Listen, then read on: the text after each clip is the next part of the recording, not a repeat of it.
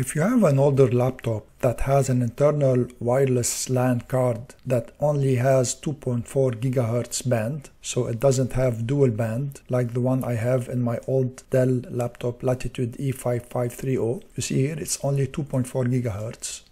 So you know that the band 2.4 GHz is not very fast, and sometimes it has interference with other devices that also use wireless in your home.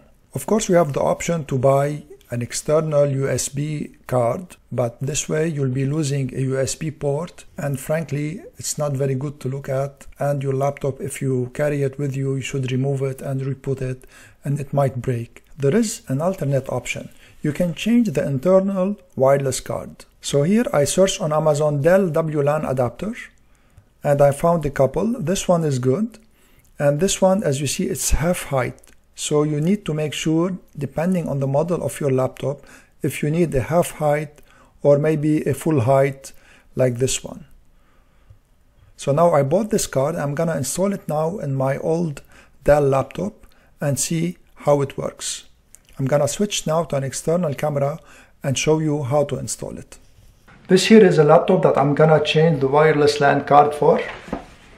To do this, I need to open it. And it's very easy to open this one. It might be the same for your laptop. So this one has two screws here to open the back cover. Almost all the laptops are the same. Before starting to work, it's always a good idea to remove the battery. And here the laptop opens like that. As you see, the wireless LAN card is here that I'm gonna change, this one. And I'm gonna be installing the new one I got. So to do this, it has two small connectors here that you should carefully remove using a set of pliers, very carefully. Don't squeeze on them, just pull them gently like that. This is one. And this is two. The polarity is very important, so make sure the colors will connect to the new card the same. This is the black, this is the white. You see the card, it has a small screw here. It should be removed. Now this screw, using a Phillips screwdriver that has a fine tip, like this one, should remove it. And when you remove it, the card might pop up. So if it doesn't pop up, just pop it up with your finger like that. And here, this is a new one that I'm gonna be installing. So it's the same thing. And here, you should install back these. You should align them very good. This one, there's a small pin here that should enter.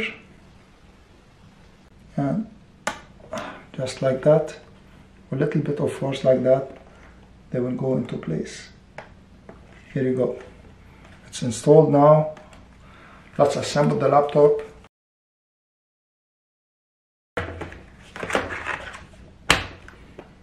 I'm gonna now switch to the screen recorder so I show you that the card now is dual band.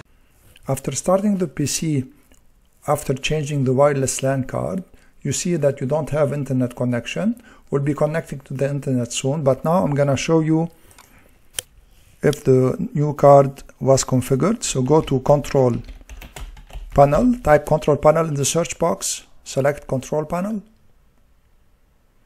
and choose Network and Sharing Center. Click on Change Adapter Settings.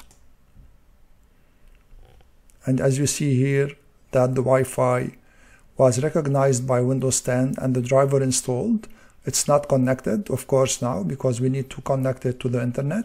So let's click here and see if the 5 GHz network appeared. And you see that my 5 GHz network appeared now. So I'm gonna connect to it. And you see that it is connected now. That was it. I hope you enjoyed this video and found it useful. If you did, I would appreciate it if you subscribe to my channel and give this video a thumbs up. Thank you for watching.